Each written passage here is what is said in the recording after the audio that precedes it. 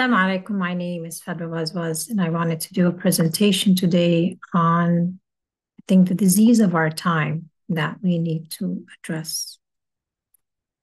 Just want to make a very clear declaration, proclamation, so that we can guide our talks. Palestinians, Lebanese people, you might say, will live in the Levant, West Asia, referenced as the Middle East. Our humanity, sacredness, sanctity of our lives cannot be debated, negotiated, or discussed. What is up for debate and discussion is the impunity, the chosenness, supremacy, and the belief that we can do no wrong. We can do no evil since we are gods. Maybe we're not saying it directly, but indirectly, that is the message we're sending out. Since we're always psychoanalyzing others and we are not allowing them to speak for themselves. In a word, it's Guroor. And a statement that I have heard from lessons in the past is the more Guroor a person has, the more harm comes out of this person. I'm going to discuss Guroor soon.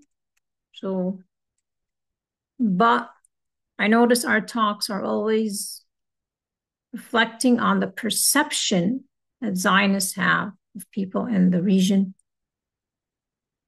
And we're always trying to prove our humanity. We should actually be responding by questioning the moral superiority that is being claimed, the chosenness that is being claimed, because that Guroor is what's causing this exponentially increasing harm in the region and across the world. Perception is projection.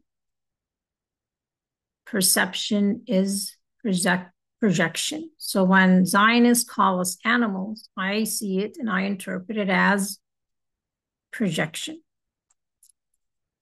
The worst amongst us are those who believe they are and act based on this foolishness and delusion, building a social, political, and legal apparatus to evade accountability. What does this mean? It means everything Zionists and their allies accuse Palestinians, Lebanese, and anyone in the region of doing is a reflection of their own actions. If they open themselves to accountability, the truth would come out. When they avoid accountability, we can assume any person or group that avoids accountability, their perception of the other is a projection of themselves. What we are bearing witness to from their actions is they're defending and denying genocide, committing terrorism, war crimes, and genocide, violating human rights, undermining free speech, and fair elections. These tactics are a clear attempt to distract from their own lack of accountability. I want to take you to the article that I wrote in the past, and let me just hit the share button.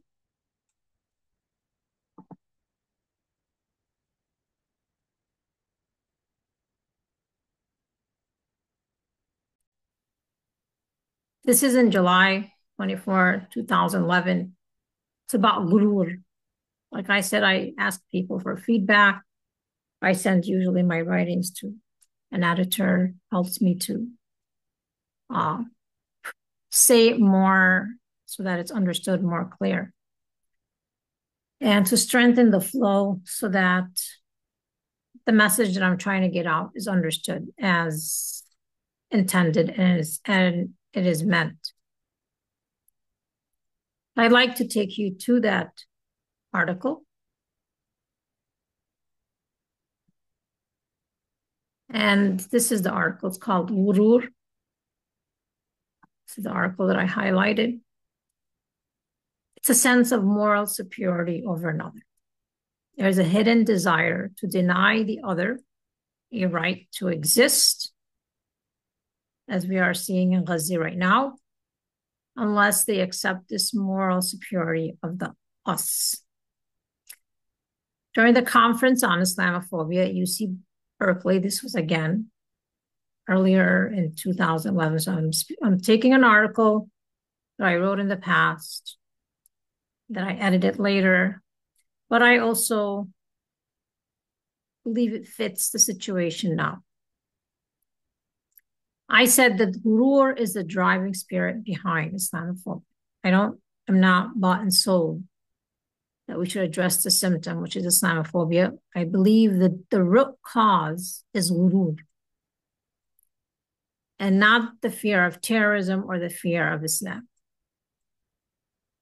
Islamophobes, like the Norway killer, see themselves as the protagonists or the protectors of the tribe or nation.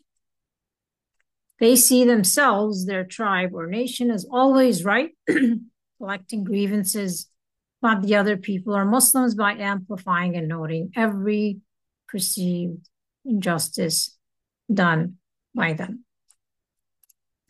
People who have Guroor within them are notorious for engaging in double standards. That's why we should address Guroor, not the double standards. Double standards is the symptom, but the root cause of the disease is Guroor. When the other does something wrong, they are experts at connecting the dots to every so-called injustice done by the other or by anyone who breathes, sneezes, and looks like the other. However, if an injustice is done by this us group, Zionist, imperialist, colonialist, they are experts at rationalizing, disconnecting any dots, justifying or explaining away the injustice, erasing it from their minds, even trying hard to revise history as well. You'll see speakers, they'll get up on stage, they'll talk about the Holocaust, they'll come down, and they'll start defending a genocide. This is called Guroor. They cannot connect the dots accurately because they, within themselves, believe they can do no wrong. They're morally superior. They're never questioning their actions. They're never questioning their words. They're never questioning the impact of the harm they do on others. It's always about what others are doing on to them, and if it feeds their sense of moral superiority or not.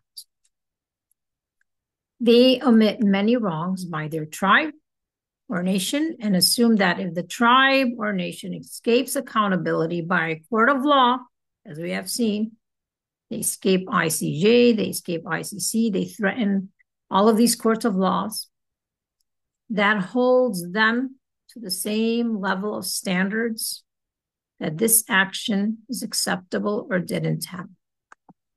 So they can threaten, they can kill the negotiator, they can avoid accountability. They want. They can kill indiscriminately. They want, because they got away. This is how they see the world. They're killing people in Gaza. No one can stop them. They won. At the time, it was Ayn Hirshali, but you have similar voices now. They just figure out how to change the sticker, but they're saying the same thing. It's Guroor that grants Ayn Hirshali to speak on credible news outlets to literally rally everyone to defeat Islam. It's Guroor that gives a platform for Pam Geller and Brigitte Gabriel to rally America they, Muslims, must be stopped. These same organizations would not grant a platform to anyone to rally for a defeat of Judaism or any other faith. The media at the time was nonstop inciting by putting these voices like Urshad Manjay and Ann Hershali and everybody who had something negative to say about Islam under the title of free speech. Then when Trump came on stage and he started attacking them, the media, then it became like, all of a sudden they started to think about disinformation and the harm of disinformation and misinformation, although they should have recognized that they were being served what they were themselves promoting. So they could not see their own narcissism, but they saw his narcissism. I believe I shared a video in the past. I can't find it, but it was by Jon Stewart, who said that, who questioned one journalist because she was very bothered by the narcissism of Trump. But they were not bothered by their own narcissism, where they were constantly, again, nonstop feeding this frenzy of putting people with the worst, vile things to say about Islam, giving them tremendous platform all over America to spew and spew and spew and spew, like literally regurgitate. And they would say free speech, the right to offend, free speech, the right to offend. And yet, if somebody in Gaza says anything while being oppressed, having like the power, the foot of power crushing them, they would say, look, they hate, Jews. So again, it's the disease is moral superiority. It's that sense of guroor. Since Islamophobes face no accountability for their hate speech or calls of war against Muslims, they were always calling against war, and it was seen as free speech. So we were talking about October 7th, we're getting upset. But yet we're kind of like erased in our history all the nonsense and all the moral superiority and all the hate speech and the calls for violence against Muslims that was going on and on and on and on until Trump came into power and started to attack. Now, he wasn't doing it for Muslims because he was attacking Muslims and he was attacking the media. He was attacking everybody. But because he was attacking everybody, it's like a light went into the individuals who were focused on Muslims, and they started to, at that time, switch gear and say things that were more positive about Muslims as a way to gain their favor so that they can remove Trump from power. Because they wanted him now to lose, and the only way they could lose is now to kiss up to Muslims, say, we'll say this as a way to win him over so they can make sure that Trump loses. But they didn't learn their lesson. They didn't learn what they were doing before was wrong. They were nonstop spewing and amplifying the worst voices that were calling for violence and hate against Muslims, as they are doing now, inciting genocide in Gaza.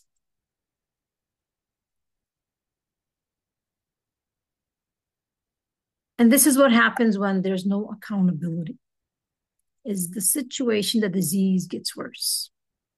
We go from discussing sexual harassment is wrong to literally openly, without any social reprimand, discussing raping and abusing Palestinians openly in talk show hosts all over Israel, without any condemnation whatsoever.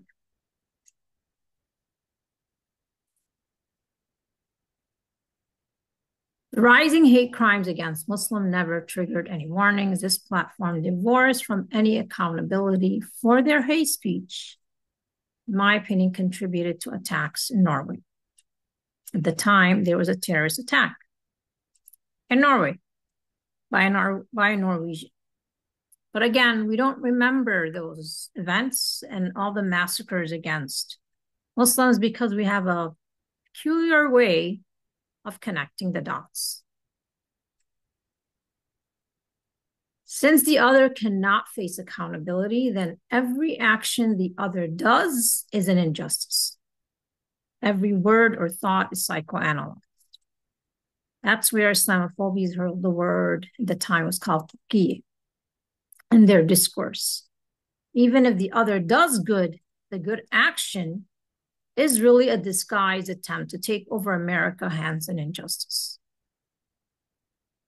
Again, anything, that you say, even if you're doing a good action, they distort it and twist it as though this is taqi, what you really are doing this good action, but you're aiming to take over America and turn it into a Muslim country. Such voices are always reminding the world of their good actions, though, while forgetting the good of the other. They're always talking about, they'll use phrases like the most moral army. This is how Guroor speaks. You're always promoting your chosenness, your morality. They are also constantly comparing the actions of us to the actions of them. Continuing with my Facebook feed, I read a comment by Max Blumenthal. This is again talking about during the Oslo killings. There used to be a commentator on Fox News. His name was Juan Williams. And he was justifying and rationalizing why he was afraid of Muslims in 9/11. Again, this is close to like 10 years later. They're still speaking about this one event while indiscriminately bombing all these Muslim countries and all these people are getting killed. And they're focusing on this traumatic tragedy of 9/11. Making it like, they're making it the elephant in the room and they're erasing all the other things that are taking place around us. So 9/11, so then the Oslo killings happen, and Max Blumenthal then says, in light of Oslo killings, will he suddenly become afraid of his white peers at Fox News?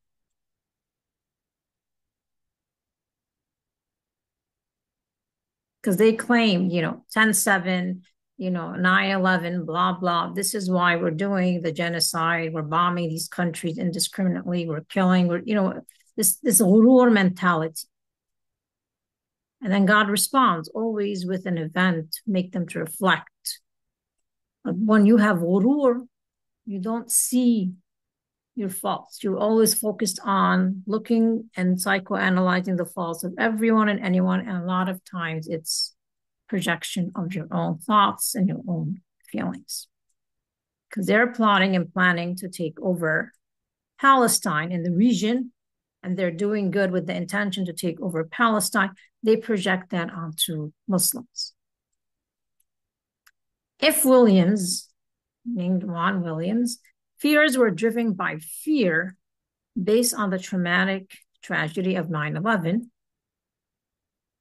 as he claims, then he, along with all those who claim they fear Muslims due to acts of terrorism by Muslims, would now develop a fear of white people with white garbs. This is in Norway. But if it's driven by Guroor, this is why I keep pushing our community. It's not Islamophobia. The disease is Guroor.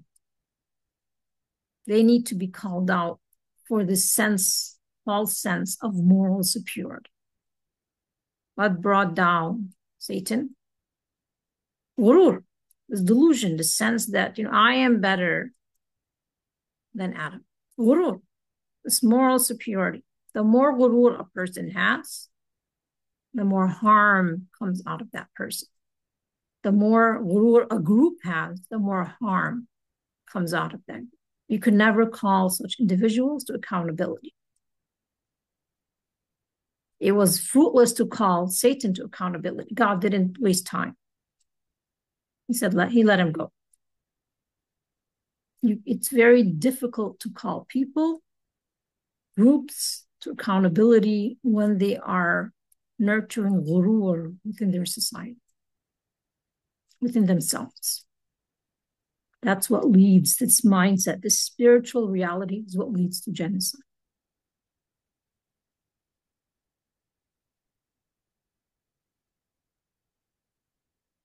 These, again, it's the Oslo attacks, like the Oklahoma bombings, would disappear from memory. Like, how many times do we reference the Oslo killings?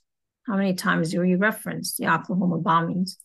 We don't. This is how, again, this is the inside of the people with Guroor. Anything they do wrong is erased from history. They pardon themselves just magically. Continuing with my Facebook reading, I read another comment by Stephen Zooms, who noted on his Facebook page, got a couple of media calls today about the terrorist attacks in Norway, since they consider me to be an expert on Islamic terrorism.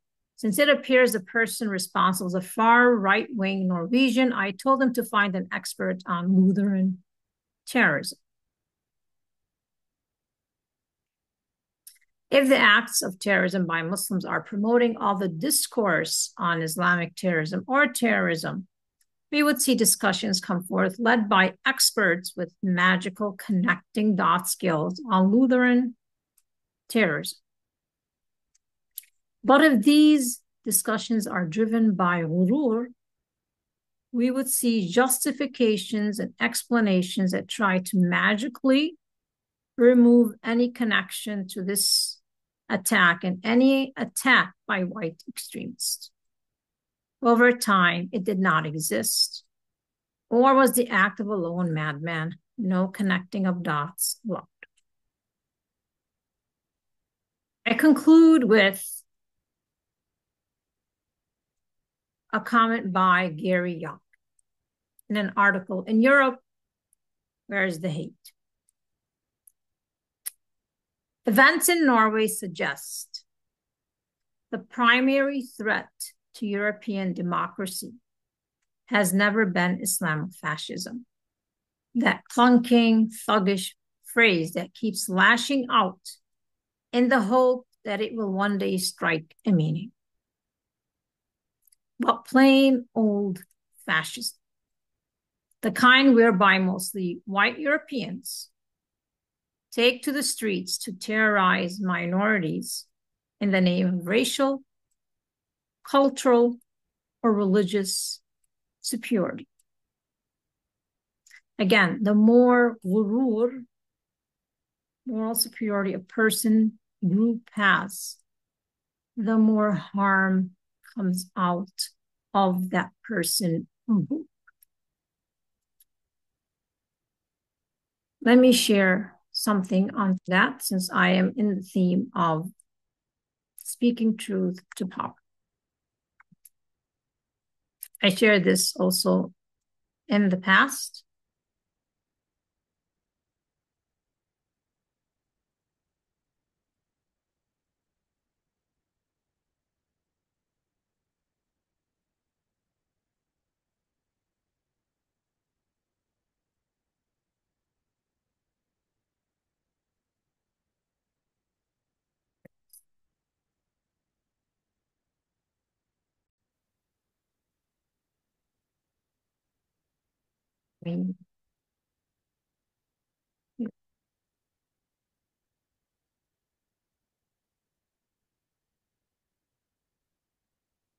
Islam didn't come to manipulate or counter emotions, desires, personality, art, and culture, which is, again, the accusation about free speech, freedom of expression. Islam came to regulate these things within boundaries where they do not harm one or another.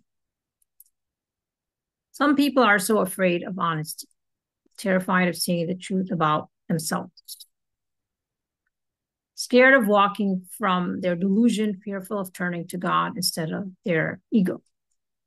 That's why they engage in sinful cunning games. They lie, or they smear, or they counter, they manipulate or seek agreement from like souls. So on the day of judgment, this tribal relationships, family, they will be broken. Like Noah was broken, the family relationship between him and his son was broken. It's not a reference between me and any family individual. I'm just speaking in general. Because souls will be connected to like souls. So you may think like you're protecting, whoever it is you're protecting, but in reality, on the day of judgment, those relationships will be disconnected. It won't be like, this group and that. It will be souls connected with like souls. So it may be a little bit of a shock to some. Those who are committing genocide in Gaza will be connected with those who committed genocide during the Holocaust. Say it again. Those who are committing genocide in Gaza will be connected with like souls, meaning those who committed genocide during the Holocaust. They will stand together as a group. Like souls will be connected with like souls.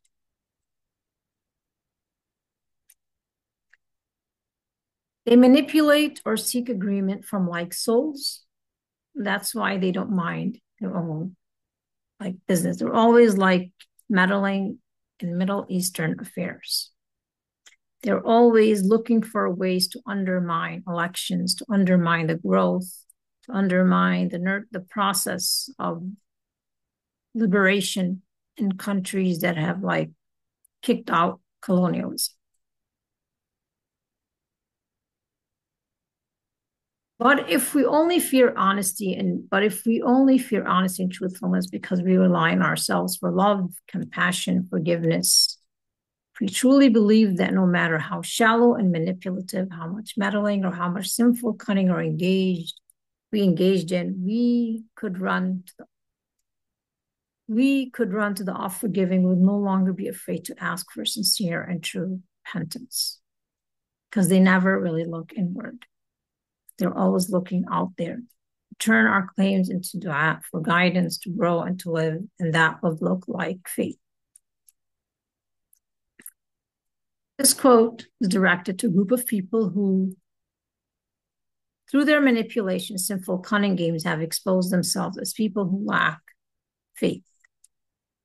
Imam Sha'rawi said, no one engages in sinful cunning games except those weak in faith, morals, principles, and light.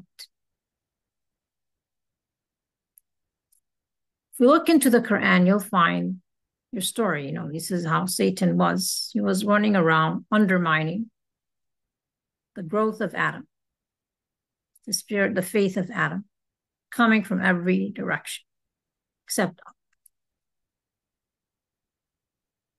So the dua that I would like to share with you is this, because you will see that people who tend to be suffering from Guroor, if you look at the way the Prophet Muhammad, upon him peace and blessings, said, they're all they're concerned about is that they shouldn't be oppressed, they shouldn't be wrong, no one should say anything that hurts their feelings. So it would be like, again, if we look at this prayer, it would be something like they turn to God and say, I seek refuge, lest someone make me go astray, lest someone makes me slip, lest someone wronged me, lest someone act foolishly against me, or lest someone oppress me. This would be somebody in a state of Guroor. Their whole concern, they're just self-absorbed about their own group and their own life. But they turn to God or even amongst themselves and take no precautions whatsoever to protect the other from any harm, from any oppression, from any, slip. They take no precautions from any, again, wrongdoing. They have absolutely no concern. There's no discussion about how do we ensure civilians are protected and taken care of?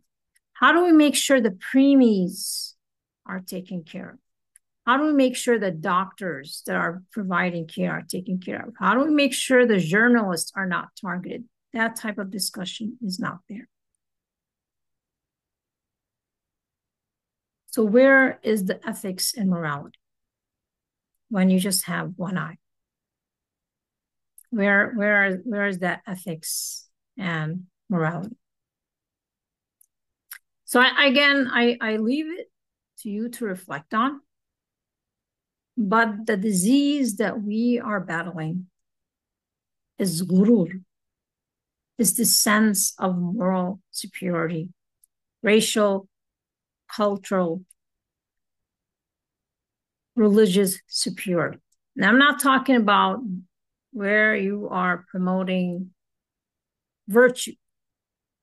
I'm talking about where you are promoting that you can do no wrong. This is that moral superiority, where that you build an apparatus, like I mentioned, legal, educational, social, political apparatus that calls everyone under the sun to accountability for every minute to big, you might say, violation and transgression, while pardoning yourself for every minute, small misdemeanor, or even major transgression. I end with the saying by Confucius: not cultivating virtue, not learning from the lessons, not being able to take justice on hearing it, not being able to change what is not good. These are my words. Cultivated people foster what is good in others, not what is bad. Petty people do the opposite. And this is what people with guroor do. They cultivate what is bad. They promote and rationalize genocide, terrorism, war crimes, targeting civilians, targeting journalists, targeting aid workers, targeting healthcare workers, targeting preemies, targeting anyone that moves and breathes. Even the laws are targeted, and anyone who attempts to stop them from doing harm is targeted and threatened. The negotiators are targeted. Those who are trying to call for a ceasefire are targeted. Those who are trying to educate and cultivate virtue are targeted. Those who are trying to call for justice are targeted.